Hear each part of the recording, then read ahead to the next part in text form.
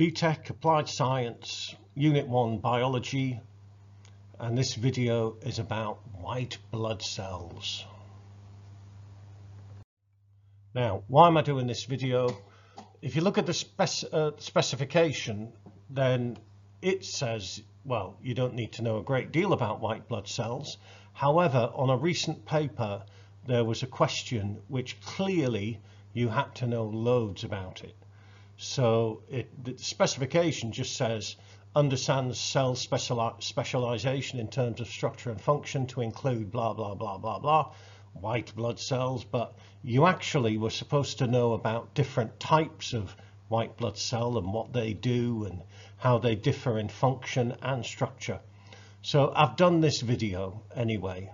It might be a bit late for you, but never mind. So here we go, white blood cells. Some basics to start with.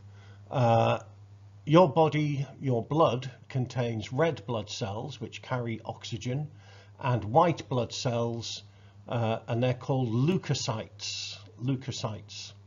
And they form part of your immune system, and their job is to protect your body from foreign invaders, pathogens.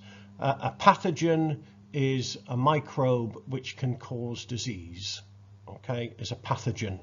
And your white blood cells are like the police swimming around in your blood or in your lymph system, and they attack these pathogens. White blood cells are produced in bone marrow. There are lots of them in your lymphatic system and in your blood plasma, white blood cells. Pathogens, for example, bacteria. How do they make you poorly? Well, they get inside your body, they multiply rapidly, and they use up lots of valuable resources. They use up food, they use up oxygen, and they produce toxins. Basically, they wee and poo in your blood, and that makes you very poorly. Okay, so pathogens can make you very poorly. How do white blood cells fight pathogens? Well, there are three main ways. One of them is that they produce chemicals called antibodies, which are these Y-shaped things on this picture. And the antibodies will attach to the pathogen and basically stop it from doing its nasty things, destroy it that way. The antibodies, I'll talk more about this later, are very specific to particular pathogens. So to kill that particular germ, you need particular antibodies. The second way, number two, they produce antitoxins, which basically neutralize the poison. And then the third way is called phagocytosis. And that's what this white blood cell is doing in this video. It's gobbling up, it is ingesting the bacteria. And when it's got the bacteria inside it, then there's lots of digestive enzymes in lysosomes, which it'll squirt on it and it'll basically digest it. And those are the three ways that your white blood cells can fight pathogens. There are different types of white blood cell. Do you need to know all of them? Do you need to know loads and loads about all of them? No. I would concentrate on neutrophils and lymphocytes. Neutrophils because they are the most common, and lymphocytes because that's to do with antibodies, and it's quite interesting. So lymphocytes, I think about 50–60% of your white blood cells are lymphocytes. They are the most common type, they are quick to respond, but they die quickly after they've done their job. Imagine that they're the bobbies on the beat, they're the police on the streets. So something happens, they're there very, very quickly, lots of them arrive very, very quickly, but they die very quickly. And when they die, they may form pus, that yellow stuff. The other types I'll mention, eosinophils. Eosinophils, they're specialized to deal with parasites and allergies. So maybe it's like pest control. Okay, so they squirt special chemicals out to deal with parasites and allergies. Basophils, They cause the area to become inflamed. One chemical which does that is called histamine. That helps the other white blood cells to get in and attack the germs. Okay, if things get out of hand and that area becomes too swollen, then maybe you need some antihistamine. But basophils produce special chemicals which help the other white blood cells do their job. Monocytes, now similar to neutrophils, but they're not there as quickly. They're slower to respond, but they last longer. They're the SWAT team, special forces, the riot police. Okay, they're not there immediately, but when they do arrive, they kick butt. Okay, so they're a bit mean and they last longer.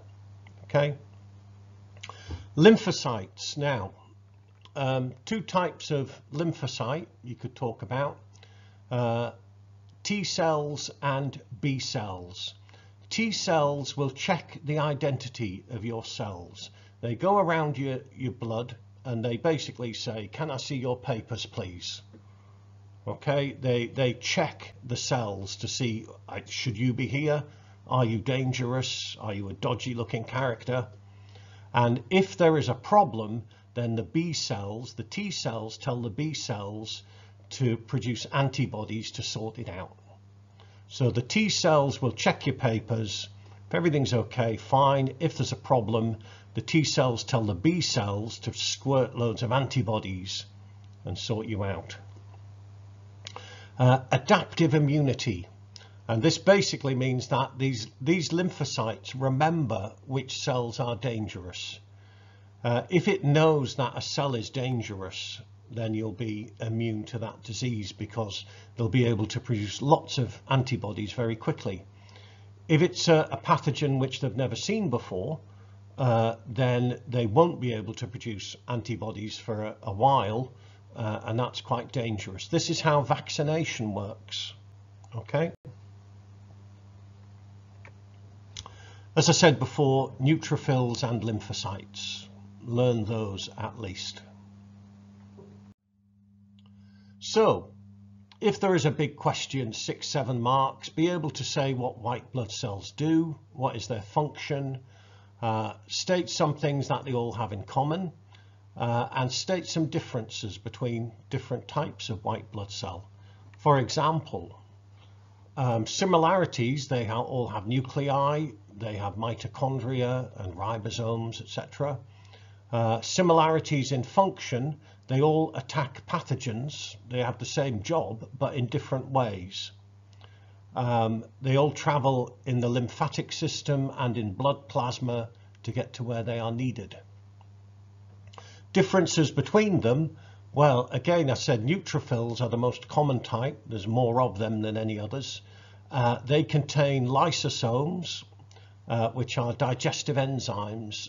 Remember phagocytosis. The lymphocytes have a memory. They remember which cells might be dangerous. The T cells have receptors to identify antigens.